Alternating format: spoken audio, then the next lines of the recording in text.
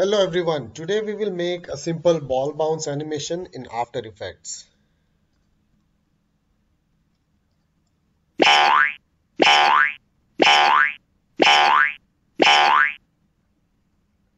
Alright, so you can see that there is a slow in and slow out. So the ball is showing the feeling of weight because of the movement where it is slow in air and it becomes fast as it hits the ground. Then there's also a squish and stretch, there is motion blur and there are sound effects. Okay, so we're going to look at how to create an animation like this.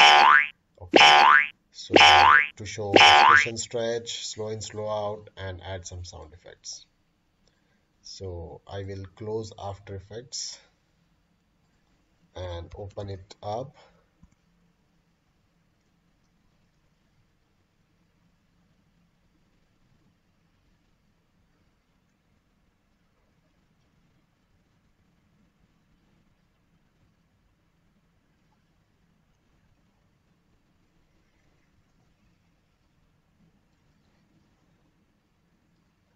Alright, so this is After Effects. You can see there's a timeline, there's a new composition. So I'll click on the new composition and we are using 1280 by 720, 24 frame rate and 5 seconds. So you can see hours, minutes, seconds and frames. There's a background color. We can try a white background this time. Okay, so you can see there's a composition, there's a layer, and you can see there are frames here. It will say 12 frames and then 1 second. All right, so just before 1 second it will say 23 frames, and if you zoom in there you can see that all the frames, so 20, 21, 22, 23 and then 1 second. All right, so there are 5 seconds and the each second is divided in 24 frames, so 24th frame becomes 1 second. There is zoom in and zoom out for the composition, so you can see here you can type in the zoom values or you can simply scroll the mouse button. Here is the resolution, so we can keep it full. It is just to make the work slow or fast. Okay, uh, even if it is quarter, the quality may not be nice here, but when you render you will get good quality, so it is just for preview purpose. All right, so now we are going to create a ellipse, and if you go to composition you can create a new composition here like we created before, or you can go to composition settings and look at our settings again if you want to make any changes. Okay, so maybe we can make it a little less white. All right, and then we will use the ellipse tool, hit the shift key and drag to create an ellipse. It is some bluish, I will try a bluish color here. Okay, so blue color ball. You will see that there is no stroke and it has a fill color.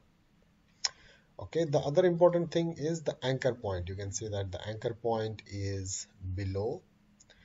This anchor point is where the ball is going to transform, so or the circle is going to transform if you move it, scale it or rotate it. So if I hit the R key here, you can see it is rotating along the anchor point.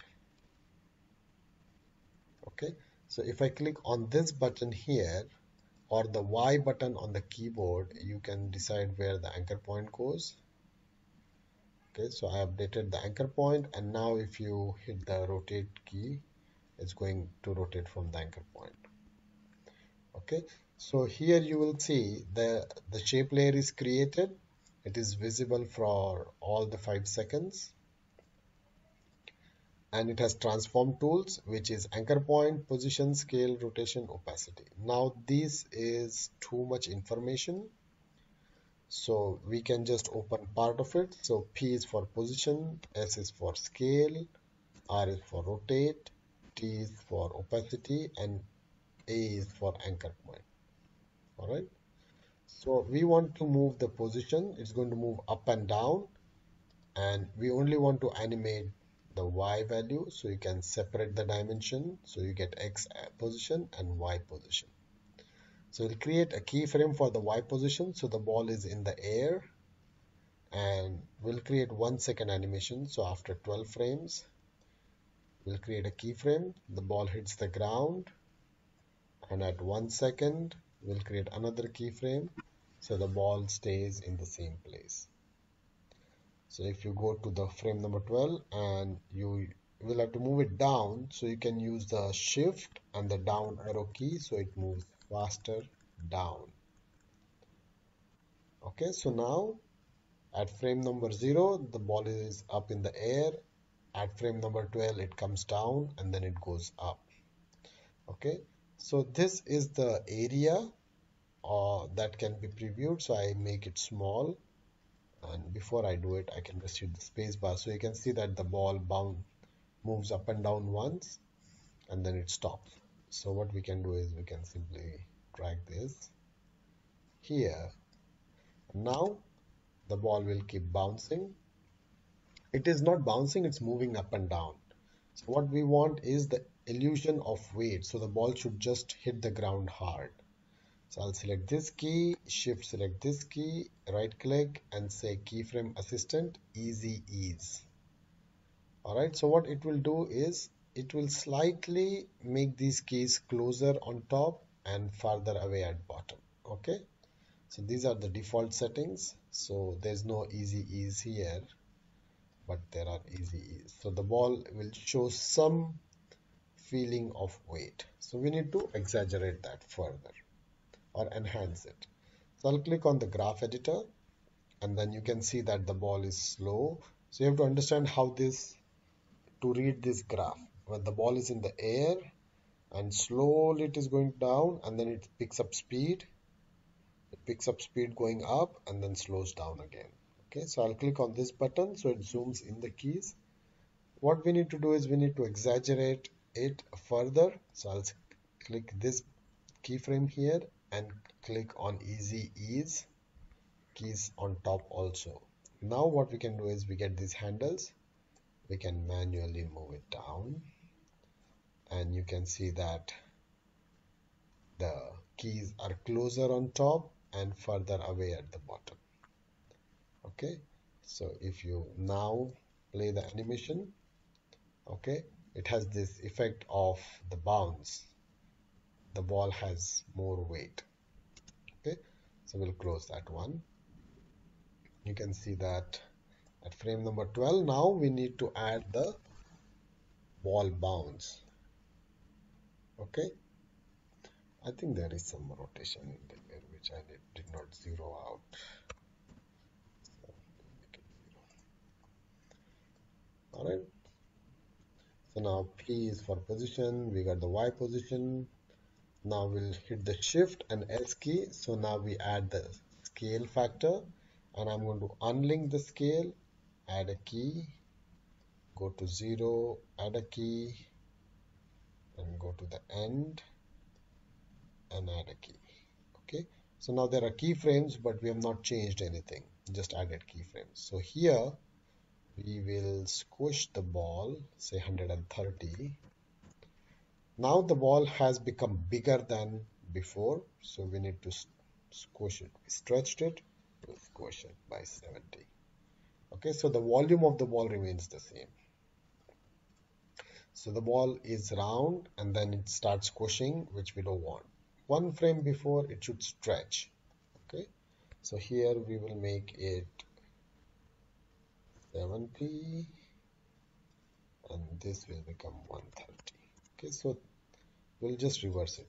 Here it was 130 70, here it becomes 70 130, and 1 frame after also same thing, 70 and 130.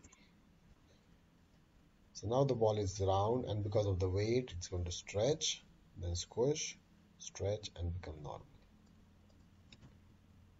Okay, so you get that ball bounce. Now we will turn the motion key on, and this motion key on, and now you can see that the ball is bouncing. Okay, now if you hit the U key on the keyboard, it will bring up all the properties which has keyframes. All right, now what we need is, I will use the Alt key and click here, and we will add an expression so the ball bounce will repeat itself. So we are going to say LOOP, loop, capital OUT, out. So it's going to loop out, bracket start, semicolon, and we'll say cycle, semicolon, and the bracket. Okay, so if you play this, and we'll zoom out, and then we'll zoom this out. Okay, so you can see that the key is repeating for squish and stretch. We need to do the same thing for the transform. So we'll simply copy this and paste it on top. So now the ball is moving up and down. So we will just repeat the keys using an expression loop out. All right. So now the ball is repeating. We just need the sound effects. So what I did is I went to Google Chrome and I tried boing sound effect. And I got this YouTube video which I downloaded. So you can find a way to download. What I do is I look for YouTube video downloader, and I use save from.net to download it. Okay, so you just have to click on there and put in the link and download it. So once the video is downloaded, right click here in this area where it's comp1. The comp1 is the composition that we were working on. We'll import the file, the boing video. Okay, so the video comes in here and we will drag the video down.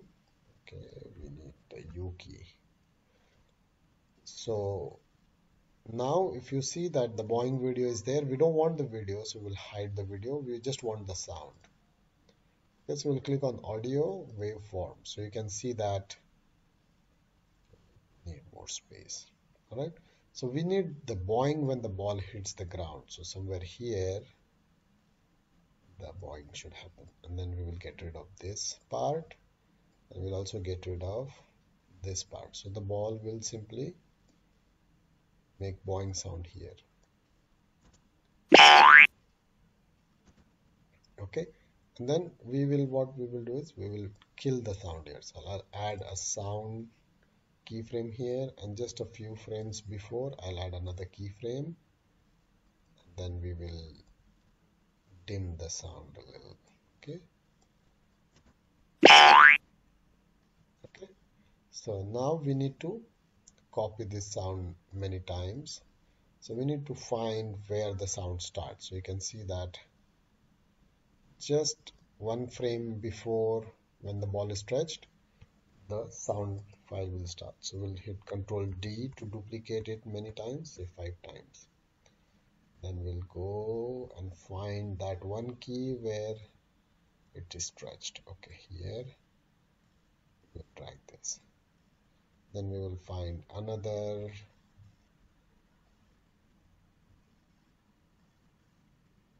Okay, here we'll drag it. Now you can also see that just one frame before is where that is happening. So visually you can map it. Now if you hit the spacebar,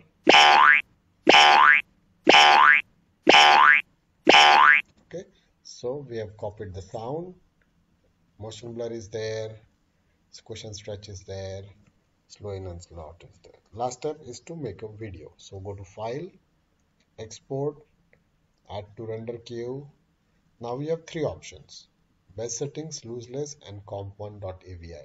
So output 2 is where you want to save the video. So I will just say ball bounce 2 because I already have one. Looseless, I will use a format of QuickTime video. There is a audio output, there's a video output, and we have to decide which compressor to use. I'm using MPEG-4 compressor. There are many options. If you don't have MPEG-4, you'll have to choose some other compressor, but don't use the animation default compressor because it will create a big file size. Okay, MPEG-4 will create a small file size and the quality will be good. So this compressor will decide the quality and the file size. So MPEG-4 compressor, QuickTime movie with audio. Best settings don't need to be changed, but here will be the quality, resolution, and if you want to start and stop at a specific frame, then you can specify that here. But we are rendering the whole thing. So everything looks good. Ball bounce to .movie compressor. We will hit the render button and it will render the video. And then if you go to the folder where you saved it,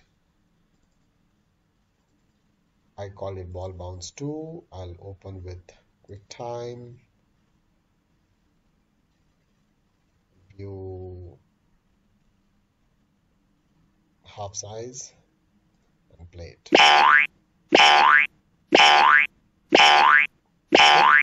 So that's about it. Hope you enjoyed this video. Please subscribe and